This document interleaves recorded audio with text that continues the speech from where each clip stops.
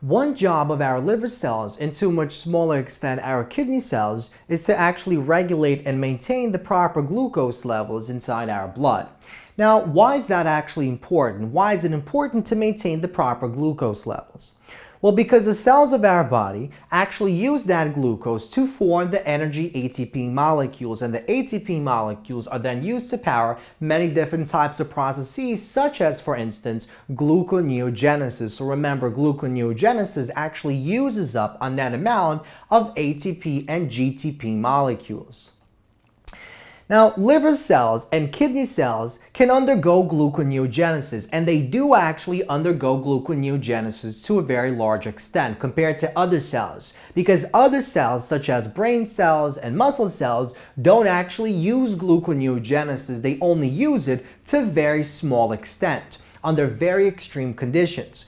And in fact, we have cells of our body, such as red blood cells, that cannot use gluconeogenesis at all. And that's because red blood cells actually don't have mitochondria. And so red blood cells actually depend entirely on the glucose found inside the blood plasma, as do the brain cells and muscle cells of our body. So all these different types of cells actually get that glucose from the blood, uptake that glucose, and then use the glucose, break it down in glycolysis to form the ATP. And that's why it's so important that our liver cells and kidney cells can actually properly regulate the levels of glucose in our blood. Now, previously we saw how the energy charge value within the cell, the ratio of ATP to AMP, can actually be used to regulate the process of glycolysis and gluconeogenesis. So we can use the energy charge of the cell to basically tell us if glycolysis or gluconeogenesis actually predominates.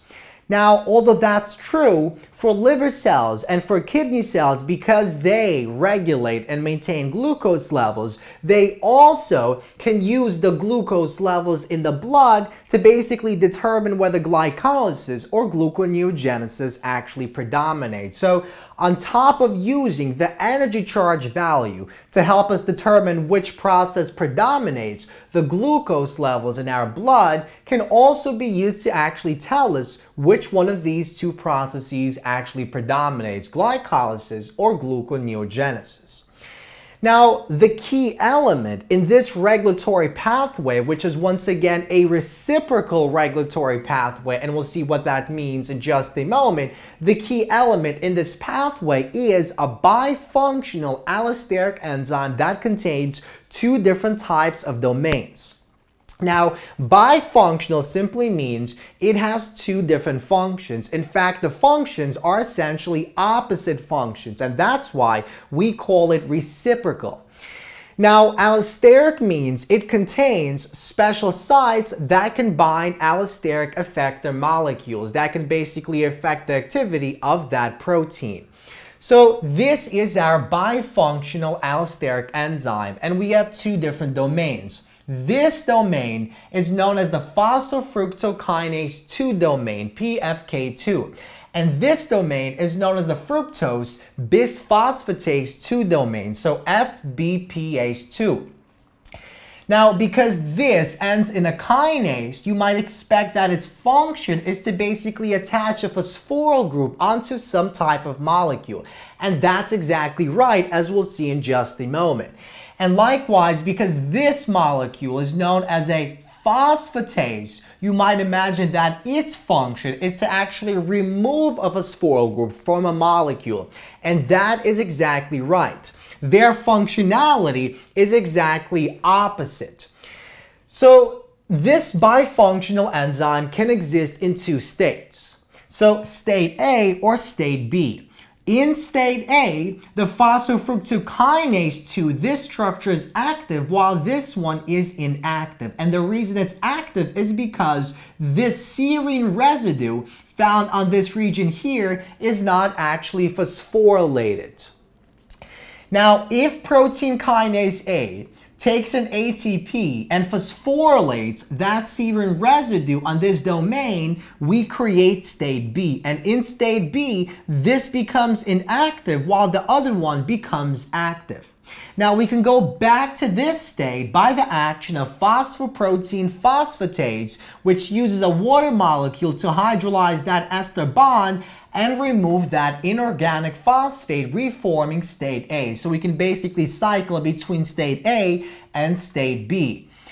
So let's begin by looking at state A. So in the unphosphorylated state, the PFK2 domain, this one is active while this one is inactive. And we said that when this one is active, its function is to phosphorylate some type of molecule. Now, what molecule? Well, basically an intermediate in the process of glycolysis and also an intermediate in the process of gluconeogenesis. So fructose 6-phosphate. And this phosphorylates fructose 6-phosphate into fructose 2,6-bisphosphate. And we actually spoke about fructose 2,6-bisphosphate in the previous lecture. So we saw that fructose 2,6-bisphosphate is actually an allosteric effector molecule that affects the activity of enzymes in glycolysis as well as gluconeogenesis. So if you don't remember what this does, go back to the previous lecture and check that out. And notice this one is inactivated in state A. Now, when we go to state B, when protein kinase A phosphorylates the serum residue to form this phosphorylated state, we see that deactivates this molecule, the PFK2, while activating that fructose bisphosphatase 2. And what the fructose bisphosphatase 2 does is it basically reverses what this phosphofructokinase 2 actually does. And that's why we say they have a reciprocal function. They're opposite in what they actually do. So now what happens is the FBPase 2, because it's active, it causes the dephosphorylation. It removes that phosphoryl group from that fructose 2,6-bisphosphate to form that fructose 6-phosphate. So now that we know what this key element is, the fact that we have this bifunctional allosteric enzyme found in the liver and kidney cells that basically is used to regulate this process of glycolysis and gluconeogenesis, let's actually see how this all takes place. And essentially, we want to basically compare two different conditions. One condition is when we have high blood glucose levels. The other condition is when we have low blood glucose levels. And so let's begin with the high blood glucose levels. So let's suppose we just ate a meal that is rich in carbohydrates, and so we break down the carbohydrates into the individual glucose molecules, and that means the concentration of glucose in the blood essentially rises. And as it rises, that signals the release of insulin hormone molecules, and insulin basically goes on and creates some type of signal cascade that essentially ultimately activates a molecule known as phosphoprotein phosphatase. And this is the same molecule that we basically discussed here. Remember, the phosphoprotein phosphatase is the enzyme that catalyzes the transformation of the bifunctional enzyme from B state to the A state. And so this basically stimulates this phosphoprotein phosphatase to activate the PFK2 domain. And once the PFK2 domain is activated, what it does is it goes on to activate the conversion of fructose 6-phosphate into fructose 2,6-bisphosphate. And again, remember, fructose 6-phosphate is the third intermediate or the second intermediate in the process of glycolysis. So remember, in glycolysis, we first take glucose and transform it into a glucose 6-phosphate, and then we transform glucose 6-phosphate into fructose 6-phosphate. And fructose 6-phosphate can either transform into fructose 1,6-bisphosphate to continue the process of glycolysis, but when this bifunctional enzyme is in this active state, it goes on to basically transform the fructose 6-phosphate into fructose 2,6-bisphosphate. And what this molecule does is it basically creates a positive feedback loop. So this molecule, fructose 2,6-bisphosphate, acts as an allosteric effector, more specifically as a very potent allosteric activator of phosphofructokinase. And phosphofructokinase is needed to actually transform the fructose 6-phosphate into the fructose 1,6-bisphosphate that basically commits that fructose molecule, the glucose, to carrying out the process of glycolysis, and that ultimately stimulates the process of glycolysis. At the same time that fructose 2,6-bisphosphate acts as an allosteric activator to phosphofructokinase, this same molecule will act as an allosteric inhibitor to an enzyme found in the process of gluconeogenesis. So when this pathway is followed, when we have high blood glucose levels, we see that glycolysis is essentially activated, but gluconeogenesis is essentially inhibited. Now, why does that actually make sense? Well, if we have high levels of glucose in our blood, our kidney cells and liver cells want to actually remove the excess glucose from our blood because high levels of glucose can actually be very toxic. And so what that means is these liver cells want to pull in these glucose molecules and then break down the glucose molecules to ATP molecules, because that will also ultimately help us decrease the level of glucose in our blood. Now, what about the other case? What about if we have low blood glucose level? For example, let's say we're fasting. So if we fast, we essentially don't eat for an extended period of time. And we actually all fast when we sleep. So essentially, as we're sleeping, we essentially have a decrease in the glucose level in our blood. So if we fast, the same exact thing actually happens.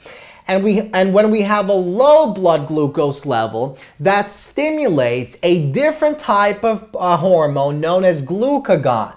And glucagon also creates some type of signal transduction pathway. More specifically, it creates a cyclic AMP signal transduction pathway.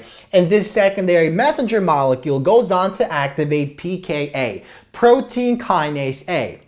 And as we know from this particular discussion, protein kinase A transforms this state into this state. It phosphorylates that serine residue that inactivates the PFK2, and it activates that fructose bisphosphatase 2. And so now what happens is, in the presence of low blood glucose in our blood plasma, the fructose 2,6-bisphosphate molecule that we formed here basically is transformed back into fructose 6-phosphate via the hydrolysis of that ester bond. And when this process takes place, this potent activator of phosphofructokinase can no longer activate that phosphofructokinase. And because this concentration decreases, it can no longer inhibit the enzymes of gluconeogenesis. And so this basically means gluconeogenesis will essentially be activated while glycolysis will basically decrease in the rate at which it actually takes place. Now, why does that actually make sense? Well, if we have low blood glucose levels, what that means is we essentially want to create more glucose molecules. Why? Well, because the cells of our body, such as red blood cells, our brain cells, our skeletal muscle cells, our cardiac muscle cells, and so forth, all these different types of cells depend on glucose that is present in the blood. And if the levels of the glucose drops, that can be very dangerous to those cells, because, for instance, if our red blood cells cannot actually get the glucose from the blood because of the low levels of glucose in the blood, that can essentially lead to many different types of problems. And so what happens is the liver cells essentially begin to produce these glucose molecules from non-carbohydrate molecules such as pyruvate and lactate and amino acid and glycerol molecules. And once we produce those glucose molecules, the cells, liver cells, can release the glucose molecules into the blood, and that will essentially maintain the proper glucose level in the blood. So this is basically the pathway that the liver cells and the kidney cells actually use to regulate and maintain the glucose levels in our blood. Now, one more thing I'd like to mention about insulin and glucagon is that these two different types of hormones also actually activate and inhibit certain types of gene expression. So insulin and glucagon also affect the rate at which our cells actually undergo gene expression and transcription. Now, in the case of insulin, because what insulin does is it ultimately wants to actually decrease the level of glucose in the blood, it essentially begins to, or it helps express those enzymes involved in uptaking the glucose from the blood and actually using that glucose to break it down in glycolysis.